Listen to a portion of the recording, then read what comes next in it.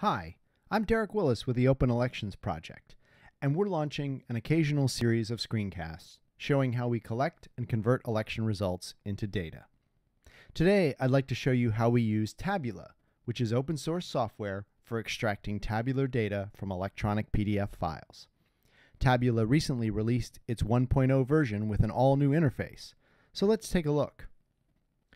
Many states and counties provide election results in electronic PDF files. In our experience, Tabula works best on those files that contain clear rows and columns, although it can be used to extract data from a variety of layouts.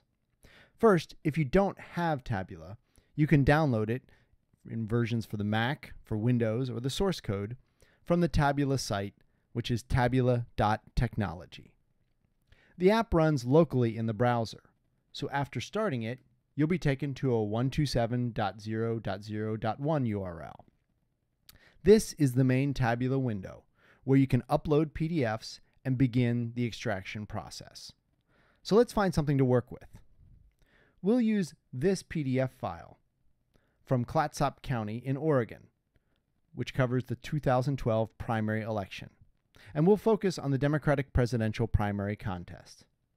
The first step is to save this PDF file locally, which we've already done, and then to upload it using that Tabula interface.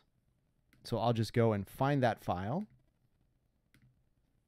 and import it into Tabula. Tabula will process the file, looking for tables that it can extract data from. After a few seconds, it may take longer for larger files, we can see thumbnail images of each page on the left-hand side, and a larger image for single pages on the right-hand side. Tabula offers the option of automatically detecting tables, but in general, I prefer to do this job by myself for two reasons. First, it helps me learn about any quirks of the PDF's layout, and second, not all the tables are of the same size and shape, and some of them extend over multiple pages. Looking at the Democratic presidential primary results, we can use the cursor to draw a box around the area we want to extract. I'm going to include a header row in this case, but you can adjust the boundaries after you draw the box around them. You can preview the results of your efforts by clicking on this Preview and Export Extracted Data button. So let's do that now. As you can see, this isn't quite what we wanted. While the first column is split properly, the other remaining columns are combined into a single one. And this leads me to one of my top recommendations for using Tabula. If you have a header row that is uneven, like this one, which has no header for the first column, but does for the remaining ones, then it's often best to skip the header row when drawing those boundaries. Let's go back and revise our selection to adjust the boundary lines so we capture just the data, not the header row.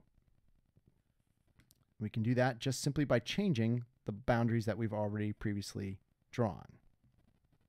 And once we do that, we can click the Preview and Export button again.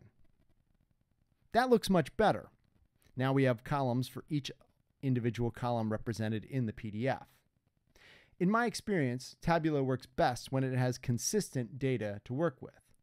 Although, as I said before, it is possible to draw very fine-tuned boundaries for individual rows and even columns. If we're satisfied with the preview, and in this case we are, we can either download or copy the resulting CSV file. You can also choose other formats, including XML if you like. But if you just want to copy this data into an Excel spreadsheet, for example, you can simply click the Copy to Clipboard button. Switch over to your spreadsheet and paste it in. Pasting the data into the new Excel sheet, you'll see that while it is separated by commas, you'll still need to use Excel's text to column feature to split those columns. So we can just do that pretty quickly. And it's delimited by comma. And now the data is separated into columns in Excel. After you do that text to columns thing once, pasting in CSV text subsequently will result in the columns being split into their places automatically. And now we could add a header row.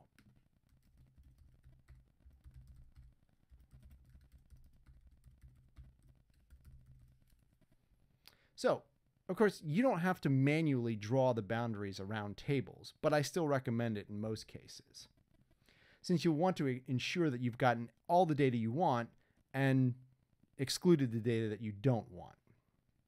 A couple of other pointers with Tabula. If the data isn't parsed properly, you can choose a different extraction method. The default, which we use, is called stream, which looks for white space between columns. The alternate one is called lattice, and that looks for boundary lines that exist between columns. I've seen both kinds appear in electronic PDF files. In many cases, you'll want to start small with a new PDF and experiment to see what works best on extracting the data from it. Once you've found the right solution, Tabula can really help you speed up the process of extracting data without any data entry at all, meaning many fewer mistakes.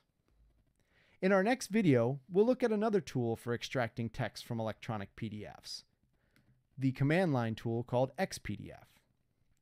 In the meantime, you can learn more about OpenElections at openelections.net or by following us on Twitter at OpenElex. That's OpenElex. And thanks for watching.